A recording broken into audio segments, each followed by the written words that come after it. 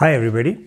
In today's lecture we will discuss an interesting concept of CORESET in 5G, and we will discuss how it is a different concept as compared to LTE and what is actually the idea behind it. So what happens in LTE is that in LTE the control channels such as your PDCCH, your physical format indicator channel, your other control channels are spread across the entire bandwidth. So basically if you see that if in your LTE frame structure, in the time slot, in the time domain and in the frequency domain. In the time domain, the initial 1 to 2 subframes and your fifth subframe and your entire resource blocks have control channels mapped onto it. However, in 5G what happens is that the entire bandwidth does not have control channels, but a particular part of the bandwidth, or if you can say the carrier bandwidth, have those control resource elements, control resource sets, and that is called actually the CORESET.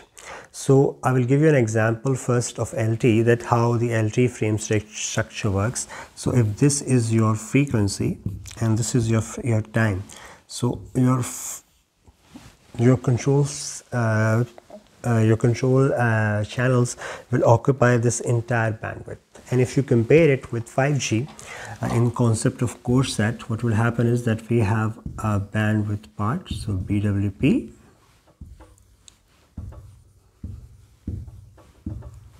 and in that BWB we have a particular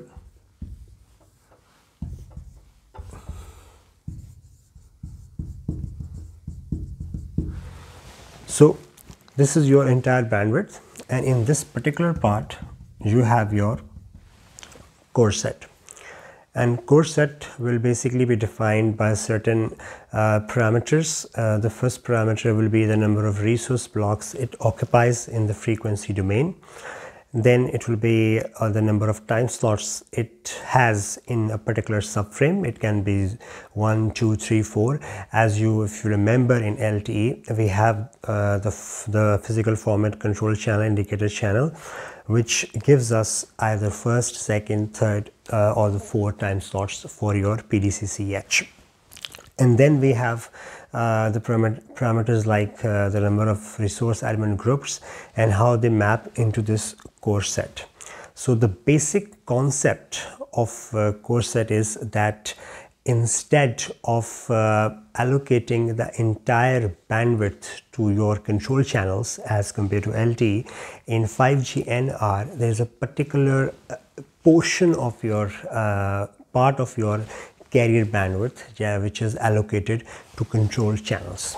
In the next videos we will discuss this thing in detail as well, but for now I think we will stop here with the definition and the core concept of CORESET. Thank you and see you in the next video.